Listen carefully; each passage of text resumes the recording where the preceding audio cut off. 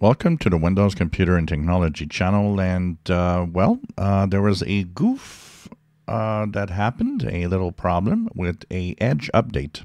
So I saw the first comments on the channel. And yes, indeed, Microsoft, I was just talking about the update that has the bug fixes. There was a second update that was released later and quickly pulled. Apparently, it was not meant to get to the regular user's Edge browser. It was meant for the Canary version, but it went down to the standard user, and some of you have got that update. So if you have updated your browser and suddenly you get this when you try to go on the web or do something, what happens, it's going to tell you, well, not enough memory to open this page, try exiting other programs and so on. So some of you have had the unfortunate problem of going to check updates or getting an automatic update that was pushed. So the Edge browser is officially right now at the version that I talked about in the updates, which ends in the number 59. But some of you had, unfortunately, a second update that updated that version to 63, and then you get that out-of-memory error.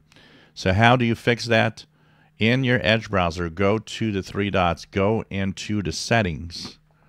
Go into the settings, and once you're there, go into Privacy, Search, and Services. Here, you will go completely down the page until you see the enhance your security on the web. Turn it off. Just turn it off. Once you turn it off and close Edge, open it again, you'll see that things come back to normal. It has to do with a buggy version of the security within Edge that seems to be the problem. So while you do that, this fixes the problem, and you can wait until there's an update that will eventually fix and revert the changes, and then you'll be able to turn this back on. So just turn off enhance your security on the web, and that will be fun. Leave it like that for now, and when there's going to be an update next time, which should fix the problem, then you can turn it back on to have this security.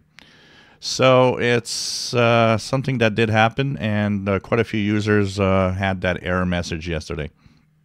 And this is apparently the fix that you can do. If you enjoy my videos, please subscribe, give us thumbs up. Thank you for watching.